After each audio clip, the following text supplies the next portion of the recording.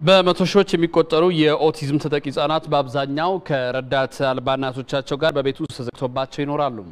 በኦቲዝም ተጠቂ የሆኑ ዜጎችን ህብረተሰቡ በግንዛቤ ማነስም ሆነ በሌላ ምክንያት ሲያገላቸው ይስተዋላልም ተብሏል። በኦቲዝም ተጠቂ ለሆኑ ዜጎች አስፈላጊውን እንክብካቤ በማድረግ በኢኮኖሚያዊና ማህበራዊ ዘርፎች ተጠቃሚ እንዲሆኑ መንግስት እየሰራ መሆኑ ተገልጿል።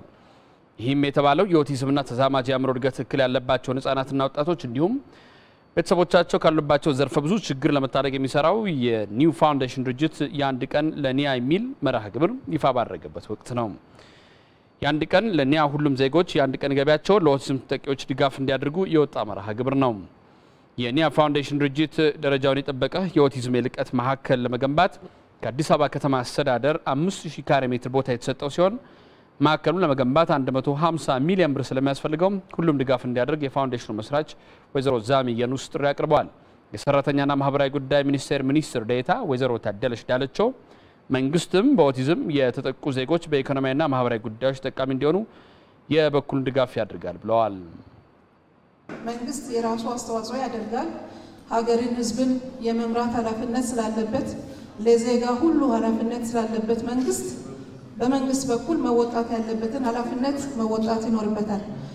ከዛም ባሻገር የተለያዩ የንግድ ስራዎችን የሚሰሩ በቢዝነስ ውስጥ ጥሩ እንቅስቃሴም ያላቸው አካላት ማህበራዊ ኃላፊነት መወጣት ያለባቸው ስለሆነ ዛሬ ይፋ በሚደረገው የለኒያ አንድ ቀን ላይ ሁሉም ማህበረሰብ አካል የበኩሉን አስተዋጽኦ እንዲያደርግ የኦቲዝም ተጠቂ ዜጎች ቤተሰቦች ደግሞ ኦቲዝም ተጠቂ ዜጎች የልቀት ማዕከል መገንባቱ በተለይም በእናቶች ላይ የሚደርሰውን ጫና ከመቀነሱም በላይ ተጠቂ ዜጎች የትምህርት እንዲሁም ሌሎች አገልግሎቶች እንዲያገኙ ያስችላል ብለዋል። በኪራይ ቤቶች ውስጥ ነው ያለነው፣ ግን በዛች ማዕከል ውስጥ እድሉን አግኝተን ልጆቻችንን የኔ ልጅ አሁን ትልቅ እየሆነ ነው፣ አሁን ወደ 23 አመቱ እየገባ ነው ያለው። ጆይ ሴንተር ሲጀመር አብሮ የነበረ ልጅ ነው የኔ ልጅ። ግን ሌሎች ግን ቤታቸው ቁጭ ብለው ወላጆቻቸው መስራት ያልቻሉ ልጆቹ ተበድለው ቤት ተዘግቶባቸው የተቀመጡ ብዙ ልጆች አሉ። እነዚህ ልጆች የሚታቀፉበት አንድ ትልቅ ማዕከል ለመስራት መንግስት ቦታ ሰጥቶናል። እዛ ቦታ ላይ የምንሰራበት ገንዘብ በጣም ብዙ ያስፈልገናል። ያንን ገንዘብ ለማሟላት ብዙ ልጆችን እንፈልጋለን፣ ብዙ ትብብሮችን እንፈልጋለን።